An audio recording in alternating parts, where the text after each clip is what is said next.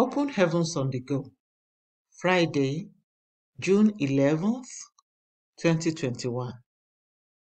Topic: Let there be order. Memory verse: 1 Corinthians 14:40. Let all things be done decently and in order. 1 Corinthians 14:40. Bible reading: 2 Thessalonians 3:6-7.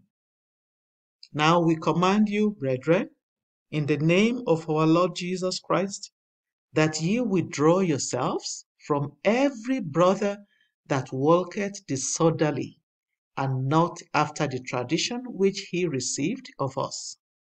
For yourselves know how ye ought to follow us, for we behaved not ourselves disorderly among you.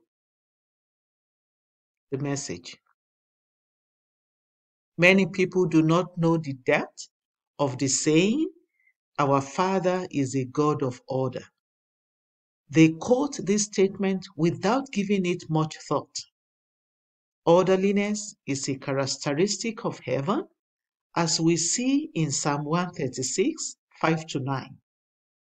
Every confusion in your life will be divinely ordered today in the mighty name of Jesus. The Lord will set in order all that pertains to you in Jesus' name.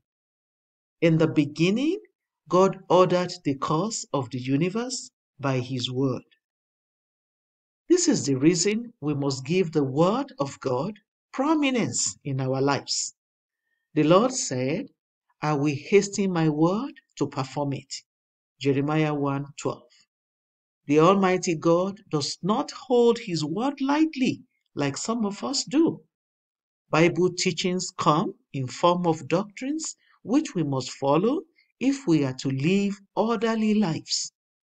Jesus Christ said, "If any man will do His will, he shall know of the doctrine, whether it be of God or whether I speak of myself." John 7:17. Disobedience to God's order brings chaos and calamity. Genesis 2:15-16. Genesis 3:2-5 and 16:19. I encourage you to begin to value the word of God, even as He Himself values it. For thou hast magnified thy word above all thy name. Psalm 138:2. By His word, the Almighty ordered the course of the universe, the seas in their places, the dry land, the animals, and variety of vegetation. God had made provision for everything that man needs. This means that lack was not originally planned to characterize the life of man.